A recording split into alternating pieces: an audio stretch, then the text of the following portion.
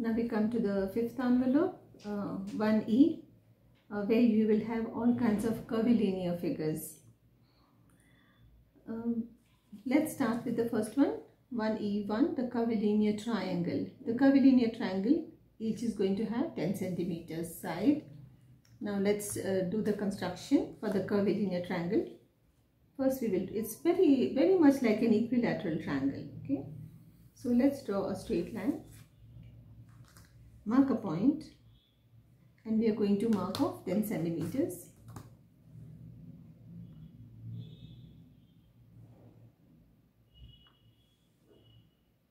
Okay.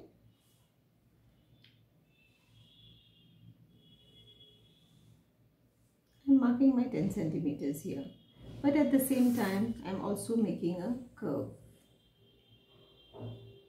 Okay, can you see the curve? And darken it a little. Okay, now with this as center and again 10 centimeters, I'll make another curve. Can you see it? And here I will place my compass and complete this. This will give me my curvilinear triangle, the outer portion. Okay, so it's like an equilateral triangle. If I join these sides, I'll get an equilateral triangle. But what you have to do is you draw the 10 centimeters and then you mark your arcs and you get your perfect curvilinear triangle. Okay, this is your first curved figure. Now let's look at how we are going to do the rosette. Okay, it's very interesting. We will have to first draw a small triangle. I'm sorry, a small square. Okay. So draw it somewhere in the middle. First I draw a straight line and I'm going to mark off 5 centimeters.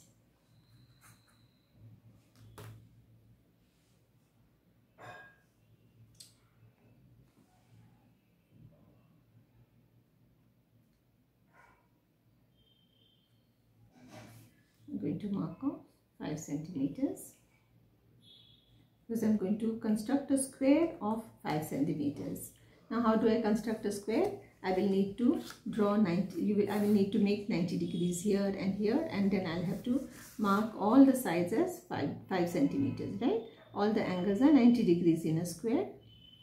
So let's mark the 90 degrees for here and for here.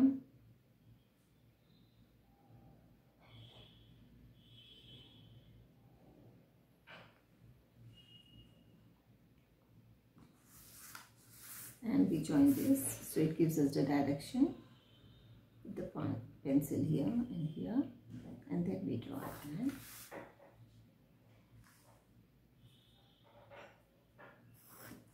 And now again here we will need to cut off 5 centimeters.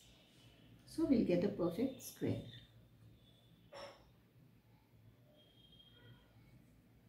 Right?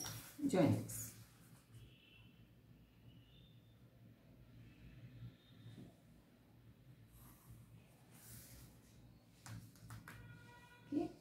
Now, once I get my square, what I will do is I will mark on my compass. I'll mark 2.5 centimeters. 2.5 centimeters should be exactly half of this, right? So let me see if this is exact. Did I get it right? Yes. Okay. Check all of it. Okay, let me check all of these.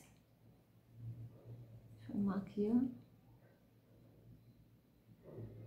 I'll get here. And if I mark here, I get 2.5 here. Yes. And if I mark here, I get 2.5 here. Yes. Now what I do is, so I got the midpoints of each of these. Now I place the compass on those points and I make the arcs.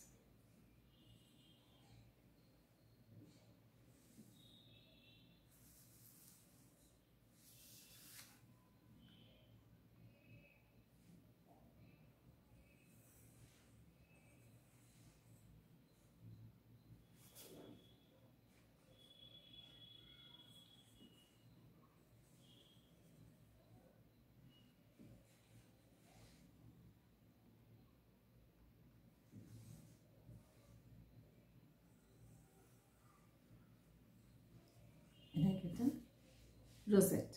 So this is how you make your rosette. Okay, so you make a 5 cm square first. This is my 5 centimeters.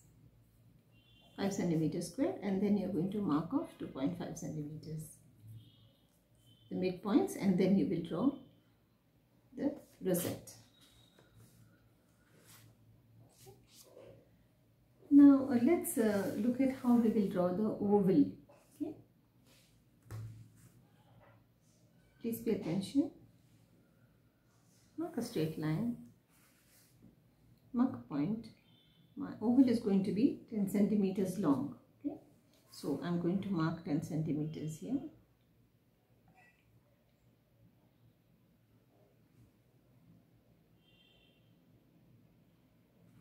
Okay, so this is how long my oval is going to be.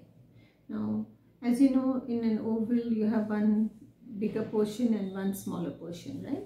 So this bigger portion we are going to make a circle of 3 centimeters. So the radius is going to be, let me check.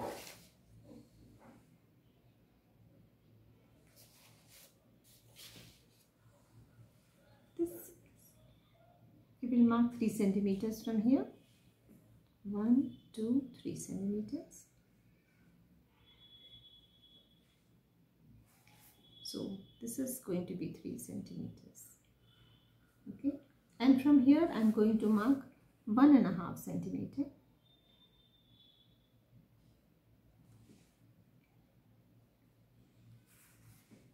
So this is my 1.5 centimeters. Okay, got it? Now let's take our compass, and this is 3 centimeters, right? So I'm going to place this here and come up till here, and I'm going to make an arc. Little more than a semicircle, okay? Extend it a little more. And this is going to be my 1.5. So I'm going to place it here. 1.5. Now place this compass here and make a arc here.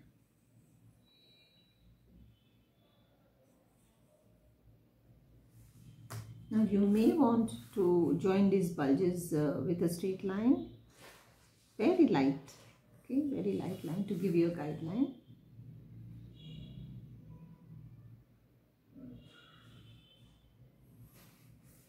And along this guideline now you will need to join this.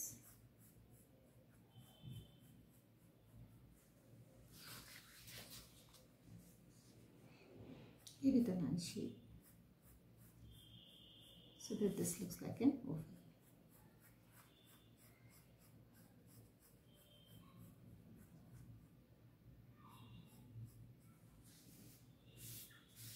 Okay, that's how you get your oval. Okay, it's the best way I could figure out.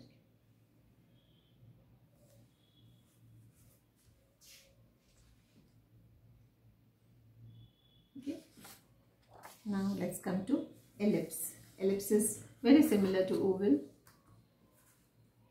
but both the ends are the same. You don't have a pointed end like you have in the oval. Make a straight line. We want a 10 centimeter oval ellipse also, so let's mark 10 centimeters here first.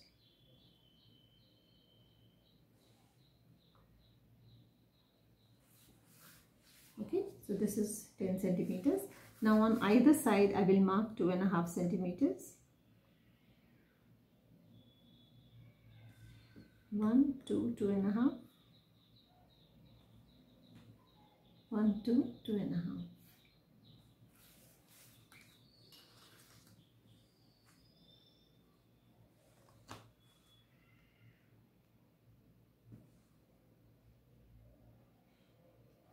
And I will make semicircles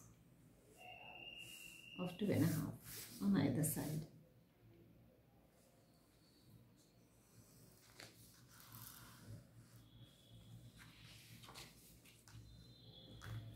Another thing that you will need to do is to give a nice shape, a reference to this shape, you mark the midpoint of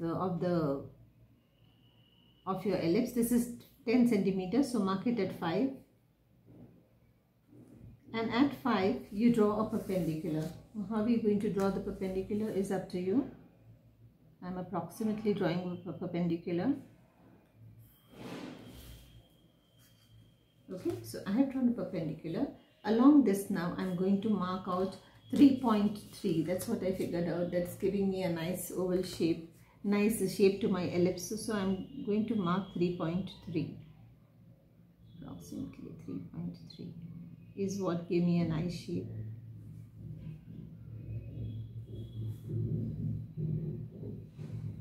Yeah.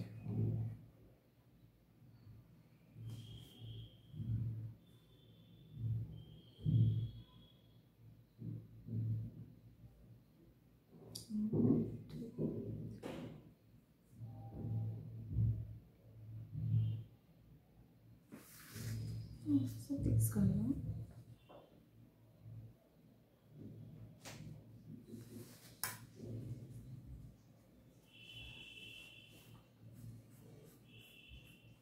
Now I join along this line and both the curves.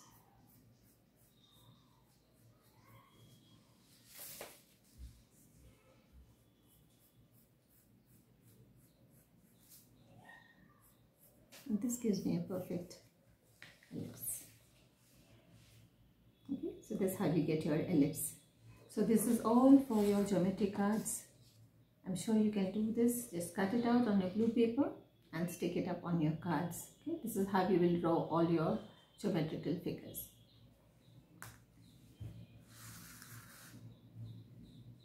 Nema?